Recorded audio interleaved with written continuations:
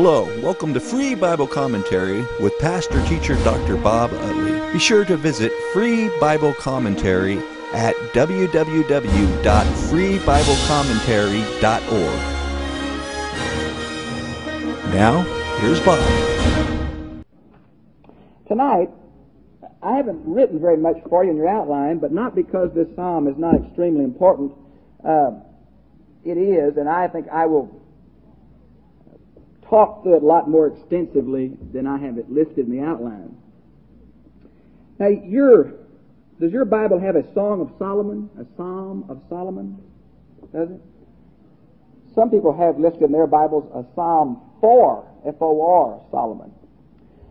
But really, it's the exact same designation in Hebrew as we've been studying all the way through when it said a Psalm of David. So I don't know why we ought to change it right here.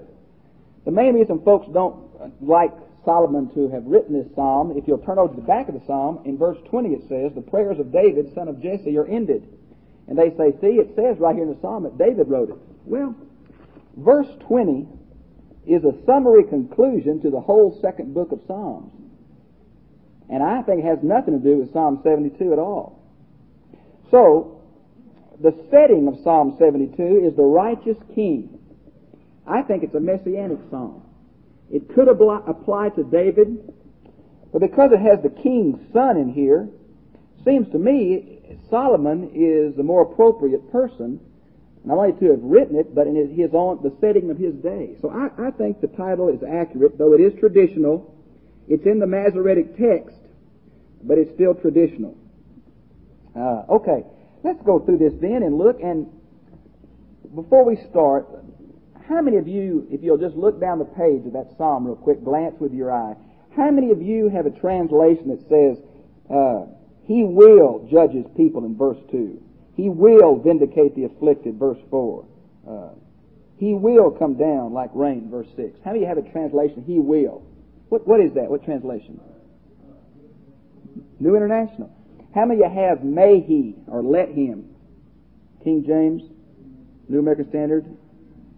Anybody have King James? But He shall, still future tense, and He shall, that's very good still. Here is the fight. Remember, a lot of times in Greek, I talk about a verb tense, and when I talk about a verb tense, I'm pretty confident that I can lock down on the meaning of that verb tense to convey spiritual truth. Because that verb tense means something, it means something specific, there's boundaries in which that verb tense moves. But Greek is a very sophisticated, developed language compared to ancient Hebrew. It's a very early language. And the verb tenses are extremely fluid in Hebrew. This can be He will or He shall, and it can be may He. And it's very hard to know which. We have no example of an extended may He poetry, which makes it a wish or optative. This, with all other Hebrew that we have, should be the affirmation of He will or He shall. So New American Standard, in my opinion, is off in this psalm. And I think it's an affirmation of what the Israeli king on the throne at the moment will do, but it is foreshadowing what the righteous king, the King of Kings, the Messiah King, will do in fullness one day. So I think it's definitely messianic. And matter of fact, in verse 1 where it says, give the king thy judgments, O God. In the Targum, which is a translation in Aramaic and commentary there, it has, give the king Messiah thy judgments, O God. And there is an affirmation from the court of Jews. Okay, the rabbis did that before the controversy over who Jesus was ever came into. Targum's written very early. Excuse me. So I think it is a messianic psalm written by Solomon during his life. Notice where it says the second part of verse 1, and thy righteousness to the king's son. Now that sounds to me like Solomon. I have CF 1 Kings 3, 6 through 9, which of course goes back to the affirmations of Solomon.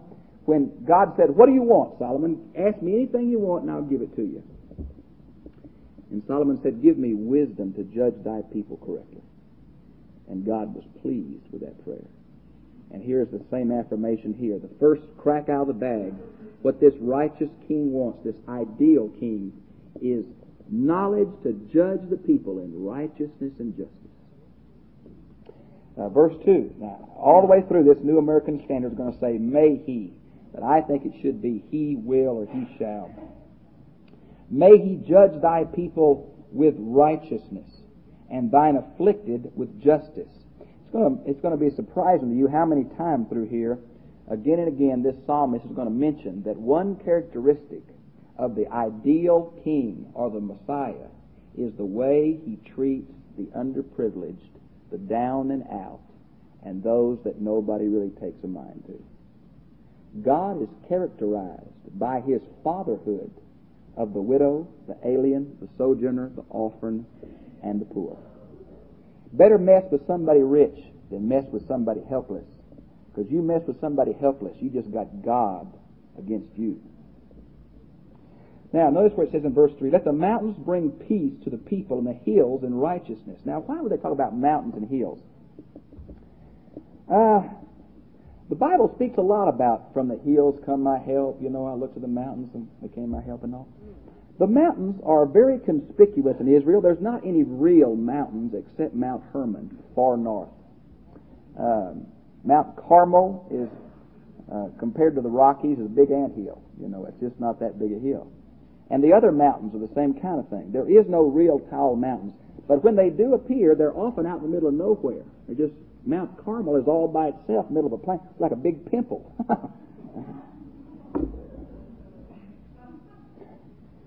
Oh, well. Anyway, it does. And it's just out. It's a noticeable landmark. So I think it's a way of talking about all the land of Israel, okay? Verse 4. He shall, or may he vindicate the afflicted, again, the afflicted. Save the children of the needy. Crush the oppressor. I want you to remember clearly, that on Judgment Day, when the great white throne is set up, and the King of Kings separates the sheep from the goats, and he turns to them and says, how many of you walked the aisle of the church and trusted me by faith? Is that what he says? He says, I was hungry, and you didn't feed me. And I was naked, and you didn't clothe me. And I was thirsty, and you didn't give me drink. And I was in prison, and you didn't visit me. And he said, Lord, when did we ever see you like that? He said, when you didn't do it to the least of one of these mine, you didn't do it to me. Judgment is based on our lifestyle response to people. Now, I, of course, believe it starts with an affirmation of faith in the heart of the believer as he trusts Christ. But that affirmation, as James would say, faith without a commensurate lifestyle is not of God. Hear me good. Faith without a commensurate lifestyle, I'm not putting any time on that, without a commensurate lifestyle is not of God. It is impossible to say yes to Jesus with the mouth and not have a changed perspective of the heart and a new attitude of the mind about those who are less fortunate than us. Now, notice in verse 5, it says, let them fear thee. Now, you have something else in your translation, don't you? I believe that King James, following the Septuagint, which is, of course, the Greek translation the Old Testament has, and they shall continue. Now, Masoretic text, and they shall fear him, there's been some alteration of some Hebrew consonants here.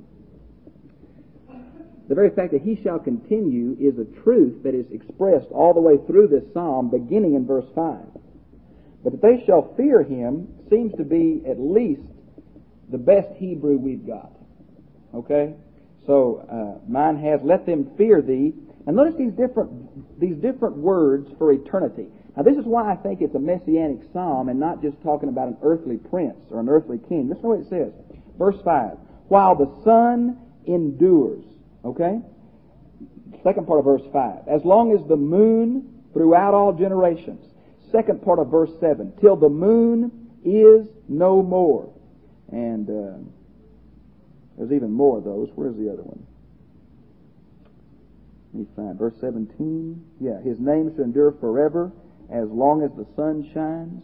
Now, you think we're talking about something and somebody more here than earthly king? Yes, obviously we are. Obviously. This king, whoever he was, will not be around as long as the sun. Now, you say, well, scientifically, the sun is going to burn out in a thermonuclear exhaustion in about 12 billion BC, or, billion years, and therefore this is obviously not scientific. Wasn't meant to be scientific. The writer didn't have the scientific knowledge you did. He didn't send a probe into the sun and check the length of the thermonuclear reaction. This is a way of describing in the Hebrew faith, if the sun's going to last, which they think it'll last forever. You say, well, the New Testament says the sun will pass away. It's not New Testament. It's Old Testament. These are the Hebrew ways of affirming eternity. Now, isn't it worth noting that as the countries around Israel, and even Israel itself was influenced by it, worship the heavenly bodies? Don't you think it's interesting? Messiah is described in terms that say that the heavenly bodies are not deities, but simply things that mark the time of the Messiah. So here we have the Hebrew affirmation that the Hebrew affirmation that astrology is the pits, non-existent, the deities and powers of the planets and stars.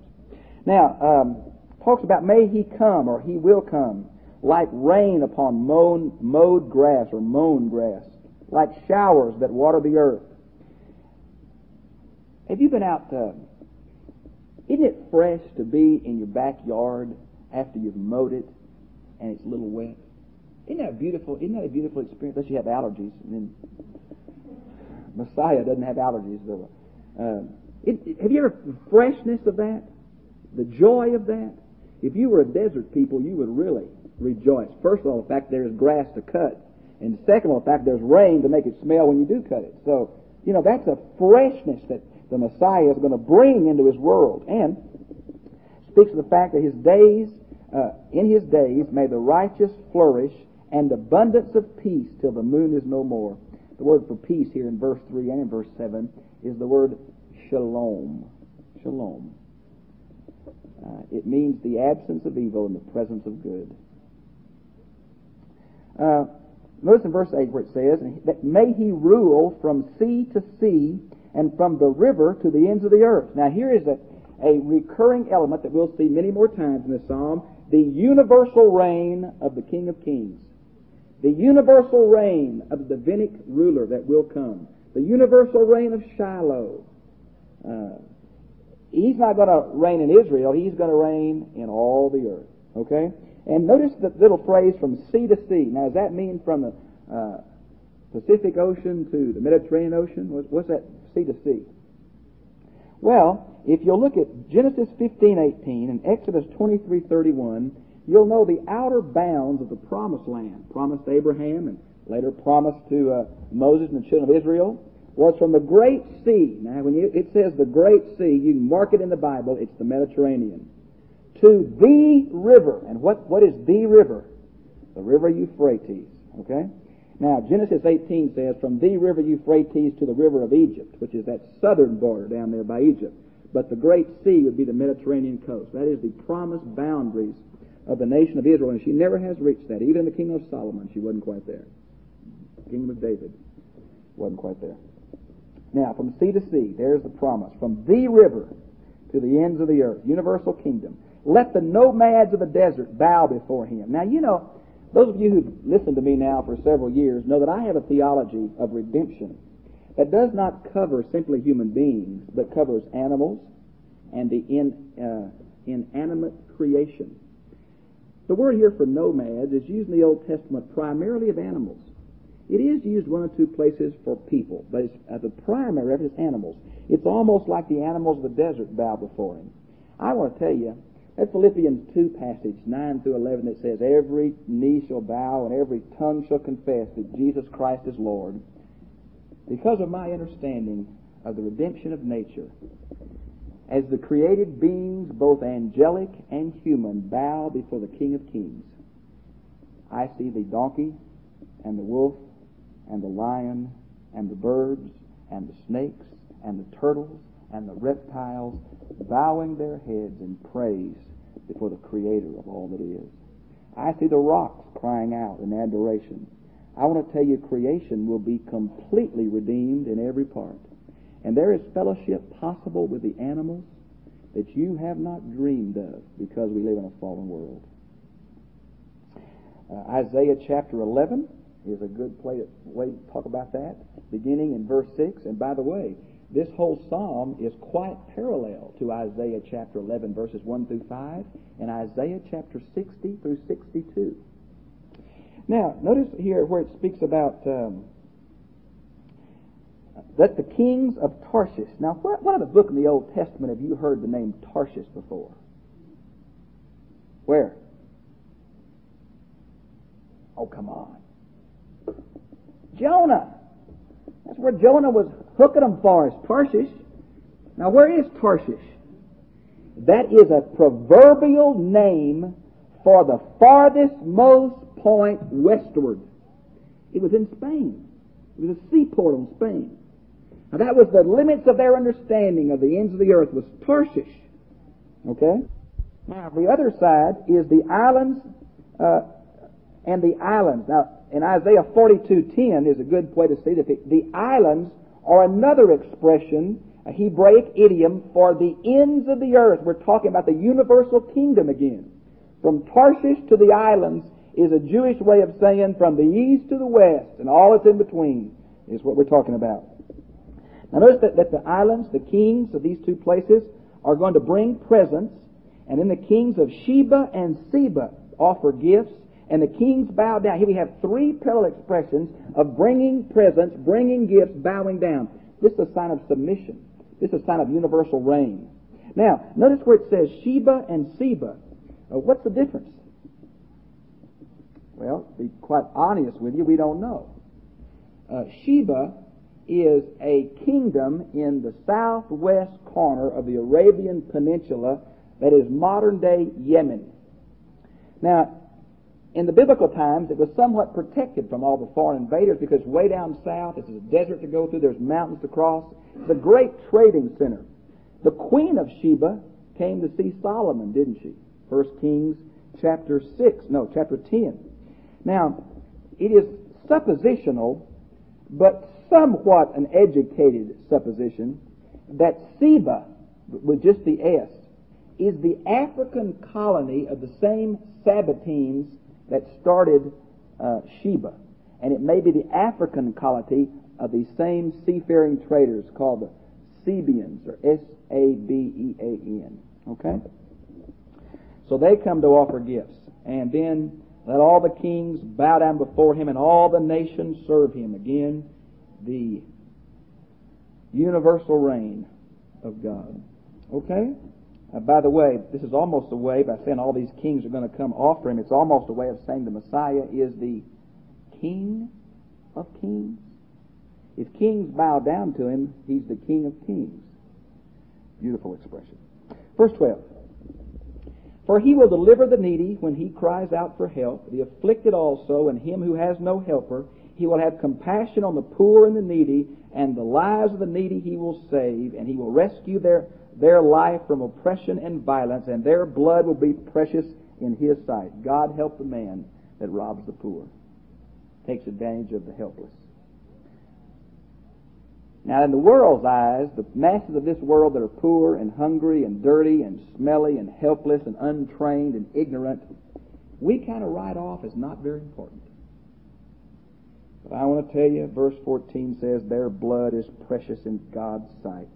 Life is worth living because God is the author of life, and there is no such thing as an insignificant life or a expendable life for society's expediency.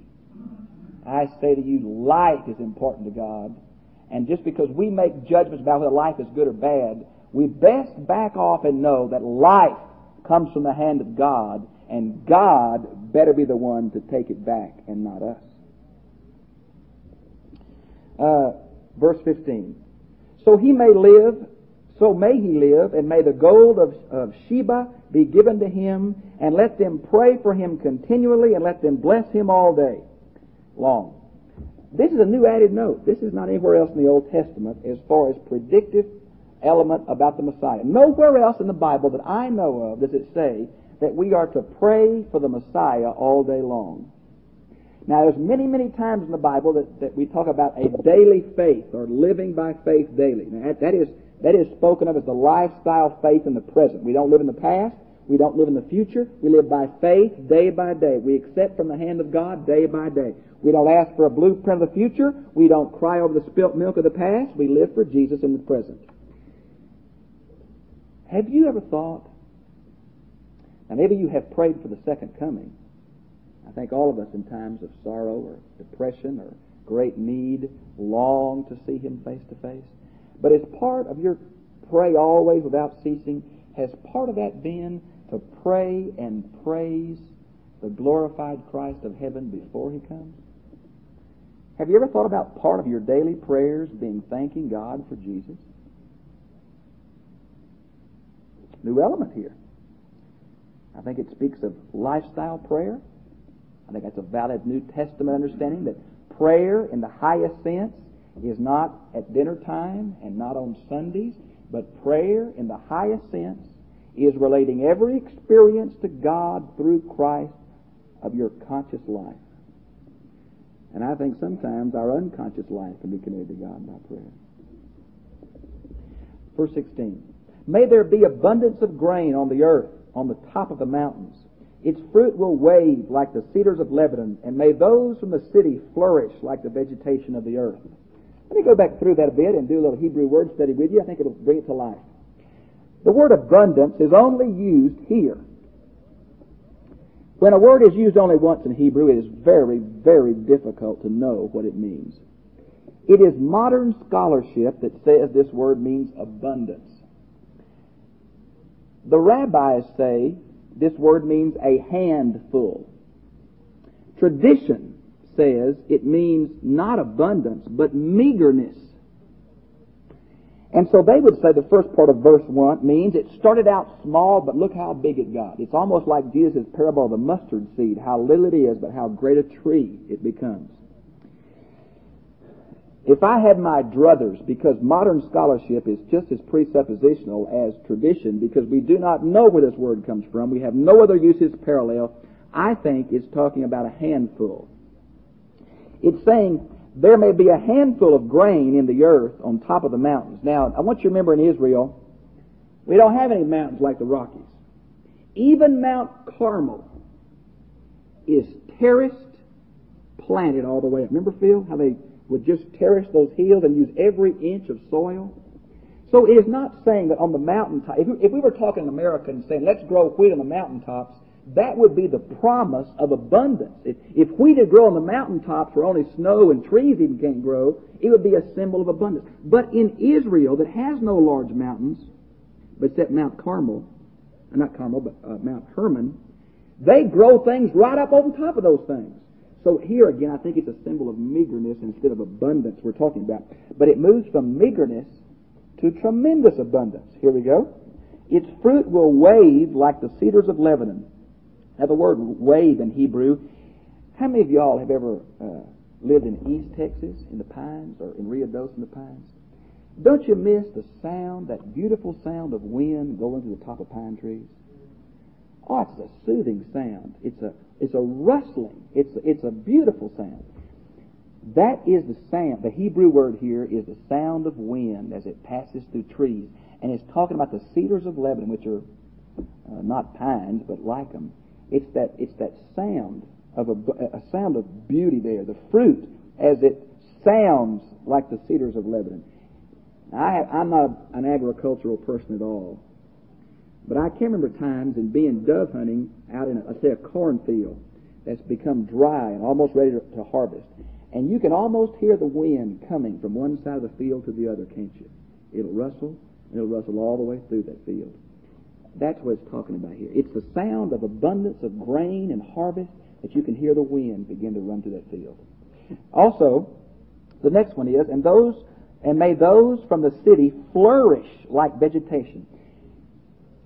Only on pictures, and the only time I remember seeing this that I can remember it, you know the little Wheat Thin commercial, that little blonde-haired girl, Forgot.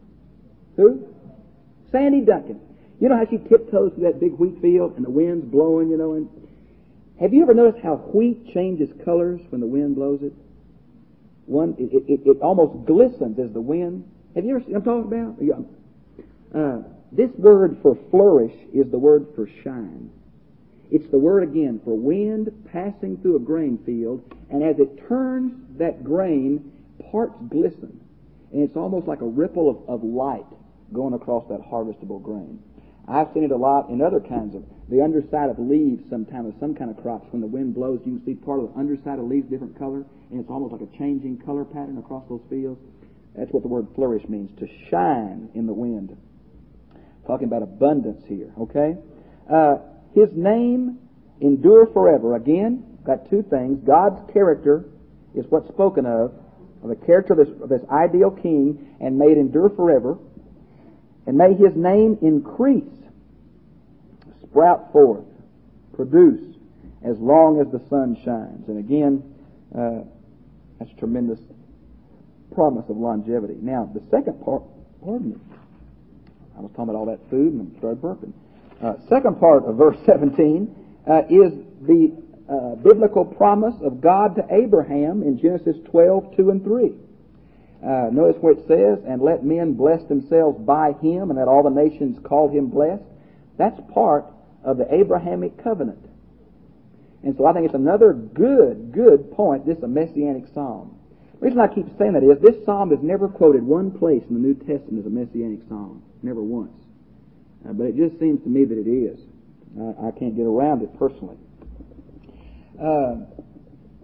Notice in verse 18, some think that 18 is a closing prayer to the second book, the whole second book of Psalms.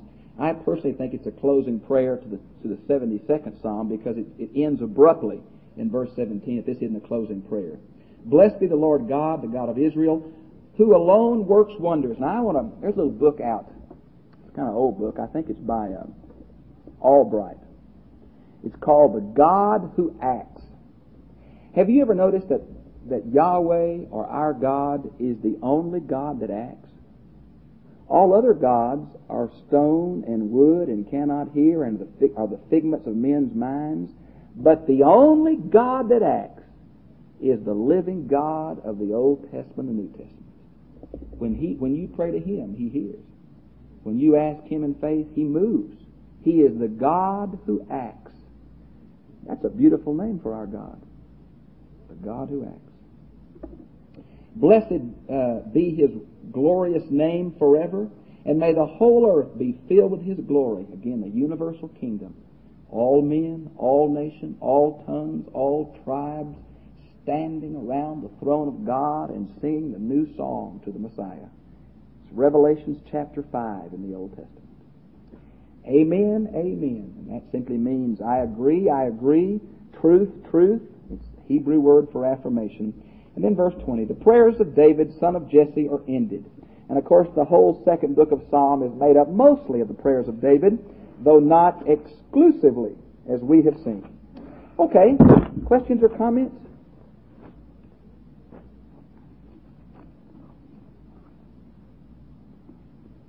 Yes, Kerry?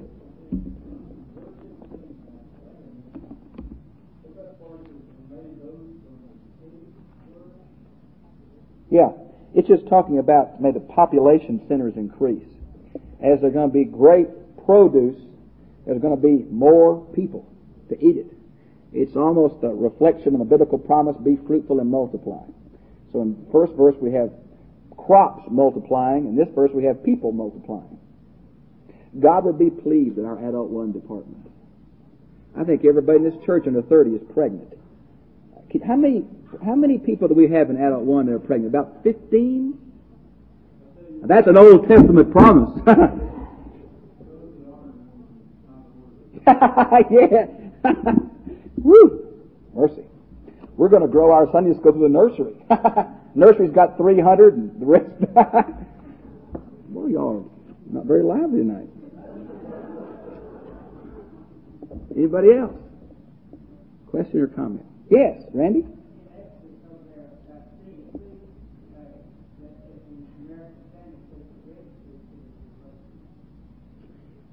Yeah, that's not a good translation. Exodus 23:15. 23:15. 23:31.